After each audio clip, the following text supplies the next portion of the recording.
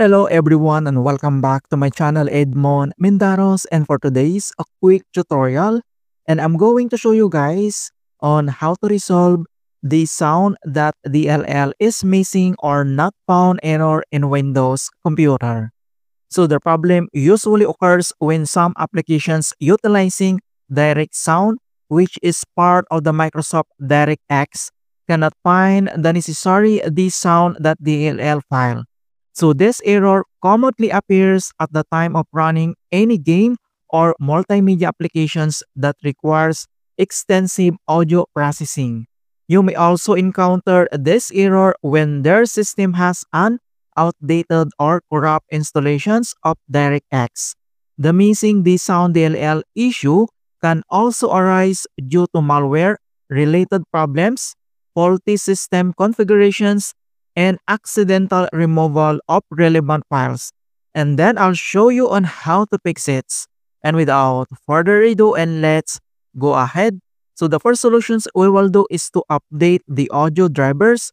So all you have to do is to right click on Start menu, and then you need to select this device manager.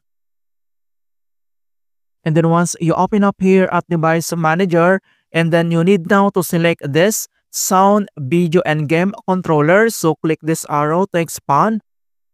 And then you need to right click on listed audio device and update. Alright, so we have here this audio and this smart sound technology and the Realtek. So we need to update. So on how to update, so select and then right click and then tap update driver.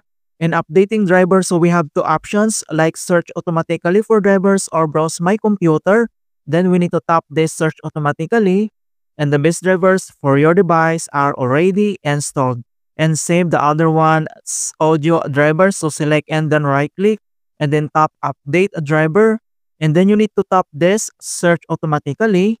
Alright, so the best drivers for your device are already installed. And the last one that we need to modify and then we need to close, this is the audio Realtek, so select and then right click and then tap update a driver and then tap this search automatically. Alright, so the best drivers for your device are already installed. And then once you're done here at device manager, and then we need to close. And the other solutions that we're going to do is to scan for malware. So all you have to do is to select or click on search menu. And then here we need to type this Windows security. And then you need to click open. And then once you open up here at Windows security, and then you need now to tap or click this virus and threat protections and then click. And then once you open up, and then you need now to select this scan options and then click. So here now at scan options, so we have here that we need to choose or we need to do like quick scan, full scan, customized scan, and the last one, this is the Microsoft Defender offline scan. So all you have to do is to select this Microsoft Defender offline scan, and then you need to tap or click this scan now. So this will restart your device and will take about 15 minutes. Then we need to complete about this offline scan, and then after that, and then we need to close. If the error still persists, and the next solutions that we're going to do is to repair system files with SFC and DSM command. So all you have to do is to click again on a search menu, and then you need to type this CMD, or this is the command prompt, and then you need to click this run as administrator.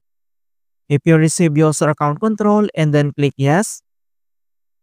And then once you open up here at administrator command prompt, and then next step, then you need to type and enter this command keyword SFC space slash scan now.